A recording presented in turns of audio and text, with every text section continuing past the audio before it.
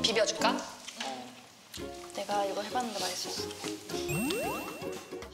그냥 먹어봐야겠다. 상추도 뜯어 넣어. 아, 너무 매울 것 같은데.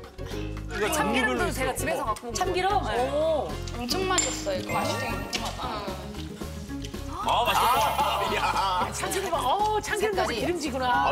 맛있겠다. 윤기가 자르는 거. 아우, 야.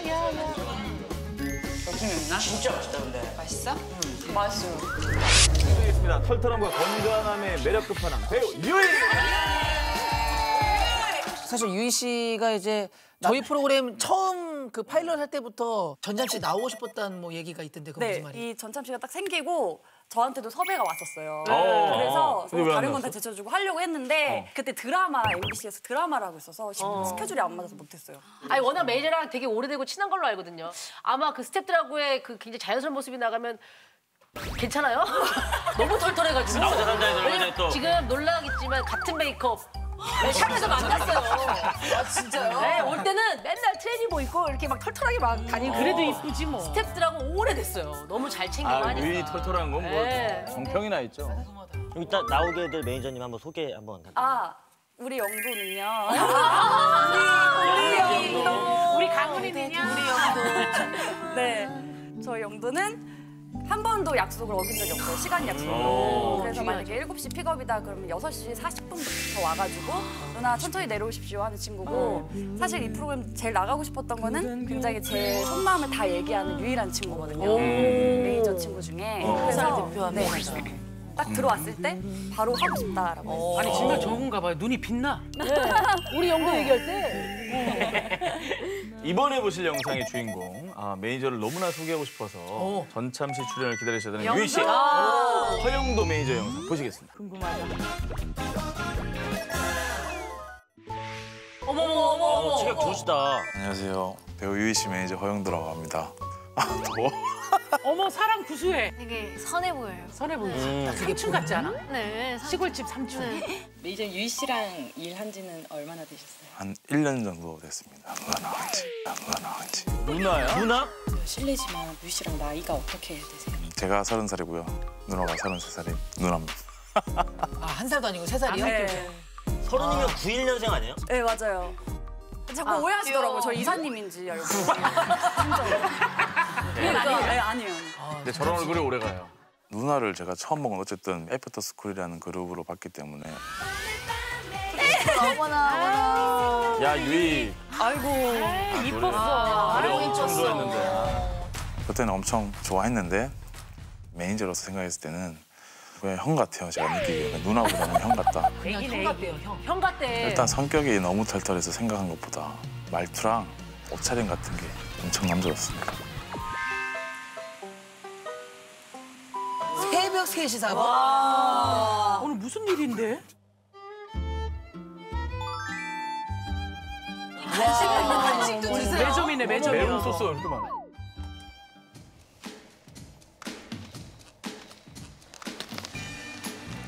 날씬해. 기럭지가. 키도 크니까. 영도야. 새벽에 이렇게 예쁘게 하고 나온다고? 거짓말. 샵에서 봤던 차림이 아닌데. 전참씨 의식 좀 했죠? 집에 있는 옷 중에 그냥 가장 좀 안 꾸민 듯한 옷을 입었는데. 꾸안꾸. 네. 너무 꾸몄어. 근데 진짜 쌩얼이거든요. 민낯이었는데. 그 와중에도 얼굴 꾸밀 생각 안 하고 옷을 네, 계속. 모옷으로. 하이하이.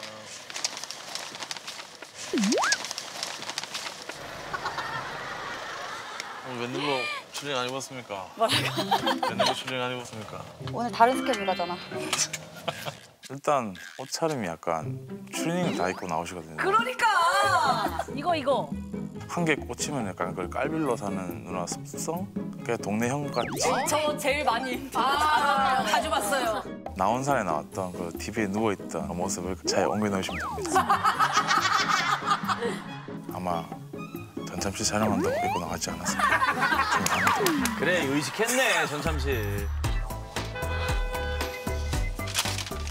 나 이거 샀어.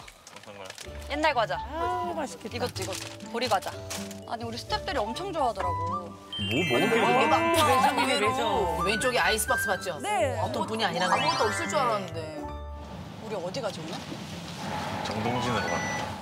네, 저희 정동실 가야 돼요. 와, 차로 가면 오래 걸리는데. 이야, 이제 아침에도 휴게소 가겠네요. 기대합니다. 정동진 맛집 찾아봐야죠. 바닷가 쪽이니까 배랑 뭐 이것저것 아, 나 회 너무 좋아. 내가 그래도 어제 네. 화보 찍는다고 네네. 적당히 먹었어. 냉모밀이랑 카레랑 딱 맛있게 먹었네. 돈가스 반. 화보 찍기 전이라고 제가 그걸 다 돈가스 먹었는데? 먹고. 그래서 6시에 먹었어, 6시에. 소화 다 될 시간에. 잠깐만. 비 와? 지금? 아, 비 온다. 아. 옷이랑 헤어 메이크업 어떡하냐? 아, 그러고 보니 영도 너는 나 화보 찍는 거 처음인가? 그렇죠. 너 나 화보 찍는 건 처음 보는 거네, 그지? 그렇죠. 나도 화보 찍으면 또 다르다이. 나도 완전 다르다이. 영도야, 근데 너는 왜 누나한테 예쁘다 안 해줘? 아, 제가 언제 또 하랍니까? 아, 그냥 씁니다. 맨날 이러잖아. 그게 최고의 칭찬이냐? 그리고 내가 나 세미누 찍을 때 예. 들어오라고. 넌 괜찮다고. 내가 너 들어오라고 했는데 왜 안 들어왔던 거야? 부끄러워서 어찌 들어가요, 여기는. 맞아. 아니 메이저 보고 들어오라 그랬다고 촬영하는데? 네. 근데 걔가 뭡니까? 뭐 저한테 이러더라고. 아 그럼 뭡니까 진짜? 제 약간 봐줬으면 좋겠다는 생각을 했었어요. 매니저로서. 예쁜지 어떻게 잘 나오는지. 잘 나오는지. 남매구나. 남매네, 남매. 남매네. 남매가 아니라 형제다 형제. 형제. 부끄러워서 어찌 들어가요, 여기는. 아니 근데 영도야. 네네, 누나. 넌 봐도 상관없다고. 대단하다. 그 예능 갔을 때는 막 내 옷이랑 막 다 봤잖아. 그렇죠.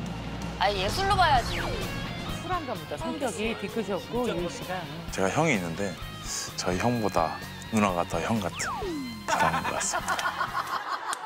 그래서 오늘 반신욕도 하려고 했는데 너무 일찍이었어. 네? 반신욕이요? 반신욕도 하십니까? 화보 전날은 하지. 요즘은 잘 쓰세요?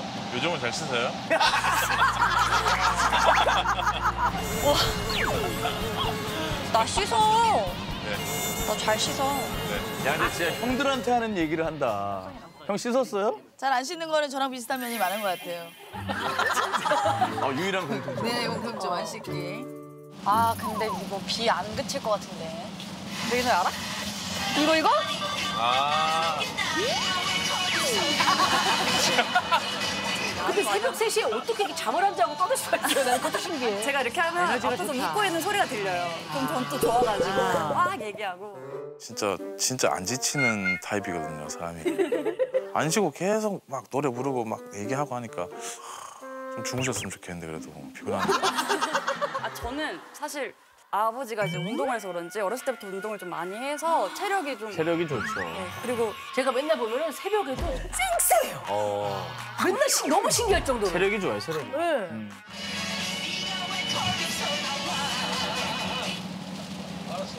나 또 습관적으로 지금 머리 똥 털고 화보를 가는 중이어갖고 머리도 못 묶고. 머리 묶고 싶나.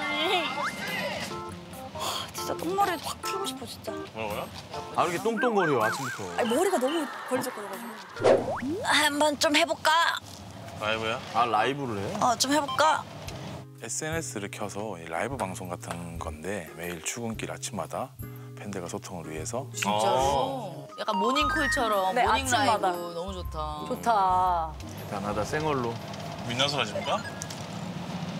좀 발라? 비비라도 바르는 게 어떻습니까? 나 비비 없는데?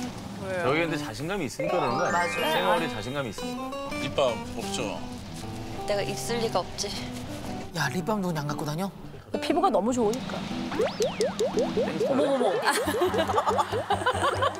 저렇게까지 퍽퍽퍽 찍어요 원래? 그래서 세게 두려야 됩니까, 원래? 이래야 흡수가 돼.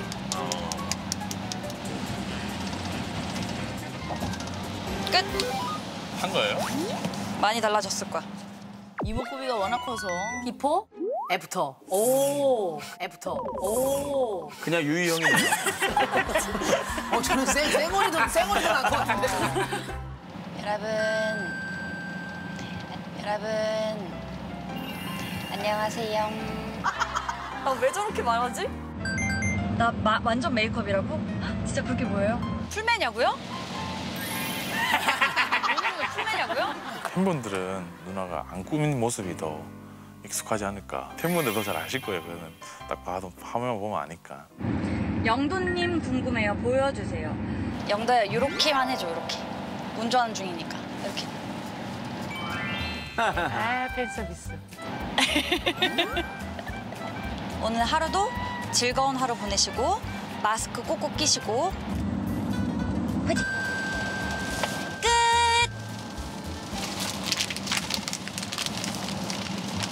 점점 많이 오는. 아니 클렌징을 저렇게 닦아요? 아니 뭘 화장을 했다고 그렇게 닦아? 지금 뭐 세수하듯이 그냥. 난 입에 짜장 닦는 줄 알았다. 얘. 눌러붙은 벽지 뜯는 줄 알았어. 맞아. 한 20년 눌러붙은 벽지 뜯는 것처럼 얼굴을 보는 나도 따갑던데 얼굴이. 마음이 시원해요. 지우면? 그럼 오늘 녹화 아, 혹시- 끝나고도 바로 지워요? 바로 지워야죠. 그것도 나랑 똑같네요. 그랬니? 유희 씨는 이제 그 평소에 운동만 가고 늘 피부과 예약을 취소한다. 예약은 잡아놓고 취소한다. 이게 근데 관리를 거의 안 받아요? 뭐 다음 주에 촬영이 있으면 저도 이제 피부과를 예약을 하는데 순간 생각을 하는 거예요. 이 다음 주에 촬영인데 오늘 간들 뭐가 되게 좋아질까? 나아지랴. 나아질까? 그래서 바로 취소를 해요. 보통은 조금이라도 나아지겠지 하고 그냥 나가서 레이저를 쏘는데. 되게 좀 한 6일 후 제가 6일 후에 나갈 마음을 갖고 있다가 그 다음날 바로 취소해요. 제가 죄송한데 제가 5일 후에 예약했는데 아무래도 안 갈 것 같다. 그러면 아 네네 유희 씨 처음에는 아 진짜요? 이러셨는데 이제 몇 년 되니까 아 네네네 다음에 약간 아 놀랍게도 피부과도 같은 곳이네요. 맞아요.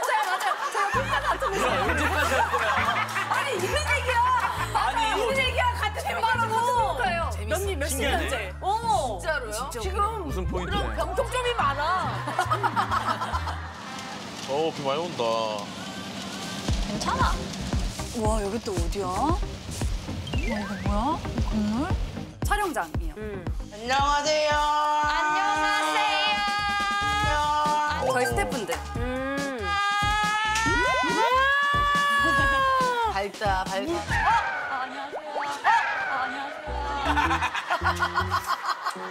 사실 제가 친하면 엄청 막 틱틱거리고 더 오히려 더 안 친하신 분들한테는 더 예의가 하는 것 같아요. 선생님, 저 세수 한 번만 하고 갈까요? 저 세수 한 번만 하고 오겠습니다. 많이 초면이야? 아, 여기 있잖아, 이거. 이거 하면 안 돼? 들어가는 게 있더라고요. 이건 인테리어 아니야? 저 작품인데. 아니야? 아니 제발 갖춰진 데서 세수하면 안 돼요. 제발 갖춰진 데서 좀 해. 잘 부탁드립니다. 어떻게 변신할까? 아, 그치. 이제 전문가분들이 계시니까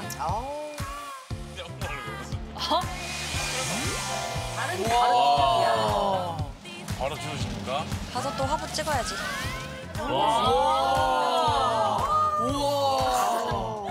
빛이 나니까 얼마나 재밌겠어, 메이크업 하는 맛이. 영도야, 나 좀 예쁘냐? 진짜 비 어떡하냐, 이거. 나 오늘 이별한 컨셉이래. 이별을 해가지고 바다에 혼자 온 거래. 오늘 분위기 컨셉이 있다. 그래 보인다. 사연 있는 여자래, 나. 오늘 사연 진짜 많죠. 사연 있는 컨셉. 왜 할 말 있어, 영도야? 없습니다.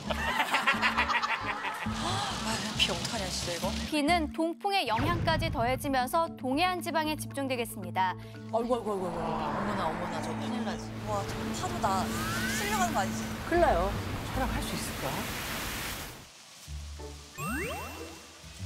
안녕하세요.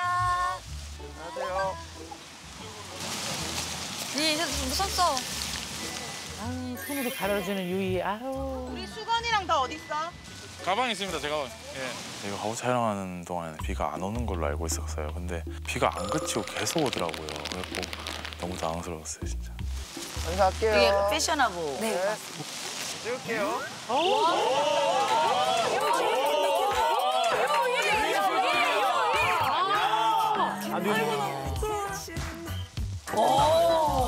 키도 크니까.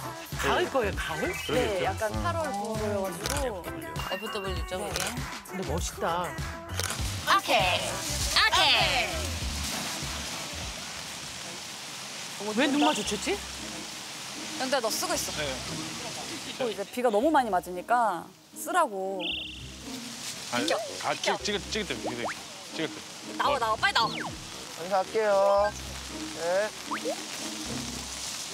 혹시 강훈 군도 촬영하면서 비에 맞거나 뭐 물에 들어가나 이런 촬영한 적 있어요? 그때 한겨울에 찍었던 적이 있는데 찰수차 막 그런 거 너무 추운데. 찰수차 촬영 많이 하다 보니까 약간 뜨거운 국물 끝나고 뜨거운 중견 배우인 줄 알았다, 중견 배우. 많이 먹는 건 순댓국 내장탕 같은 거. 엄청 좋아해요. 맛에 살수차 맞지. 진짜. 그냥 아재 입맛이네. 급식 먹을 땐 그런 거 안 나오잖아. 내장탕. 근데 내장탕 초등학교에서는. 네, 약간 저랑 애들이랑 입맛이 다르니까 약간 너무 힘들어요. 교장 선생님 보고 있다면 이런 메뉴 좀 해주세요. 그래요. 원하는 거 급식으로 있어? 나왔으면 좋겠는 거. 이런 학교에서 급식 나왔으면 하는 거. 선짓국.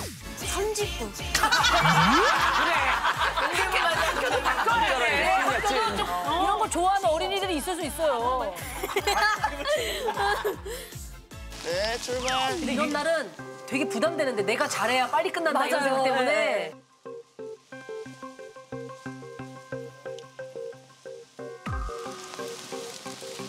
비가 그칠 생각을 안 하더라고요. 뒤에 파도랑 너무 잘 어울려. 와, 이러겠어. 아유, 좋네, 이거. 저 파도랑 너무 잘 어울려. 우산 한 번만 띄워주세요.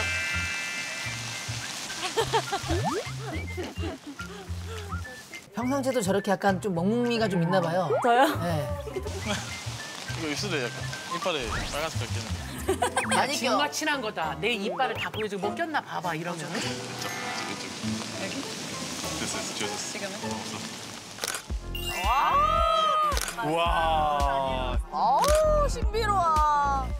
여기 언제 한번 맞아보겠어. 어떡해. 갑자기? 갑자기? 우리 공격하는 거 아니지? 배우분들이 지치면 분위기가 가라앉는다고 해야 되나? 근데 오히려 누나가 더 신나하고 밝아야 이제 이 분위기가 살겠구나 싶어서. 비도 그렇고 뭐 분위기도 그렇고 뭔가 되게 축 처지는 게 싫어요, 저는. 뭔지 알아. 나도 뭔지 알아. 네, 됐습니다. 오까리요. 안녕하세요.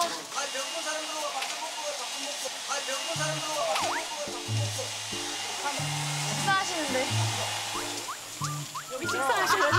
같이 드시는 거죠? 저는 식사를 하고 이분들 아침 네. 드시는 거죠? 여기 사는 분인 줄 알았어.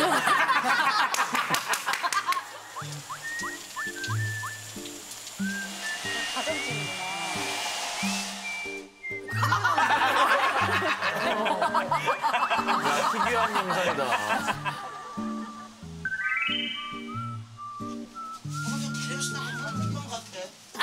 저를 모르시더라고요. 아, 그래요? 네.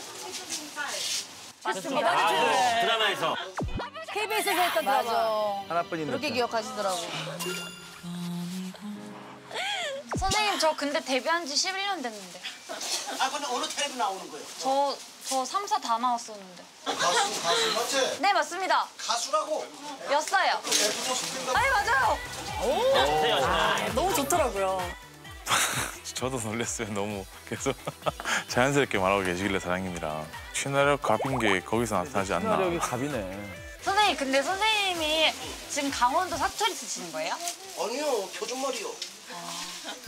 너무 정겨워가지고. 저희 다니고 어머. 감사합니다. 아니, 그 유희 씨는 처음 보는 그 민박집 사장님하고도 이렇게 편하게 얘기를 하시더라고요. 근데 샵에 있을 때도 뭐 혼주분들이나 뭐 이렇게 예비 신부들 이렇게 계시잖아요. 그럼 결혼하시나 봐요. 제가 막 이러거든요. 저도 약간 그런 식이에요. 그 샵에서 이게 숭숭하게 느껴지잖아요. 네, 그래, 좀 느껴져. 뭐 이러면 아예 뭐 찍어서 이러려고 예 가는데 여기서 아 싫어 너희들끼리 얘기를 한 거야 이제. 아 싫어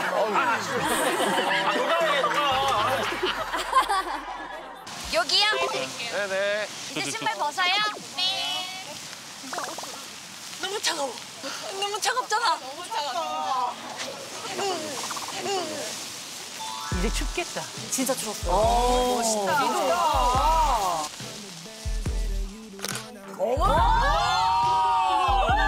이거 지금 방금 이거 베스트 컷. 여기 어디야? 아, 나 잔머리가 오, 매력적이네. 약간 여자 무등산사 같다. 약간 여자 도깨비. 아 너무 멋있다. 와 멋있다. 도깨비 같아. 아우 주저앉는 컷이에요?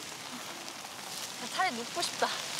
내 몸이 점점 누울 것 같아 이렇게. 해야 되는데 한쪽을 이렇게 구부릴까? 그렇지. 오케이. 와.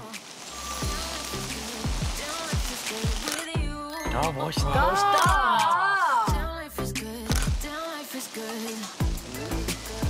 고개 좀만 더 들게요. 미안해요. 빨리 찍을게. 아니, 괜찮아요.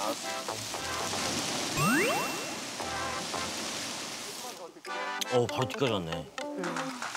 오케이. 다시 한번 고개 살짝만 친업 할게요. 약간 턱 살짝만 들게요. 네. 좀만 더. 네, 됐습니다. 마지막 한 번!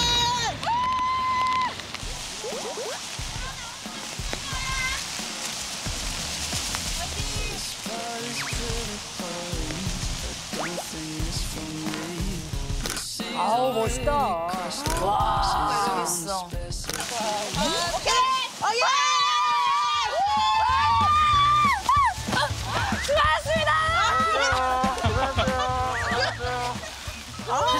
빨리 나오기나 해요. 뛰지 말고. 빨리 나오라 뛰지 마. 잡으러 간다. 왜 뛰어 있어? 봤어? 아이 좀. 아이 좀. 엄마인 줄 알았어.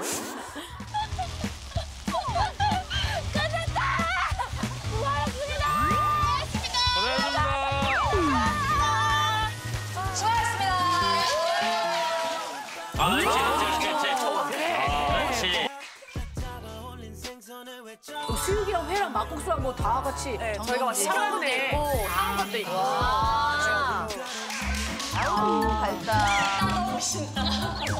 일할 때 못 봤던 미소네요. 저거 나 혼자서 한테 촬영할 때 그 똑같이 찍은 거예요. 맞네. 잠깐만.